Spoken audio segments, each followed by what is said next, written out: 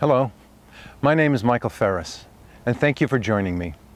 We're going to be taking a journey together, a journey into the potter's house. In the Old Testament, in the book of Jeremiah, in chapter 18, in the first 6 verses, it says, "This is the word that came to Jeremiah from the Lord. Go down to the potter's house, and there I'll give you my message." And so Jeremiah writes, "I went to the potter's house, and I watched him working at his wheel. But the pot he was fashioning from the clay, it was marred in his hands. And so the potter fashioned it into another pot, as seemed best to him. Then the word of the Lord came to me. O house of Israel, can I not do with you as this potter does, declares the Lord?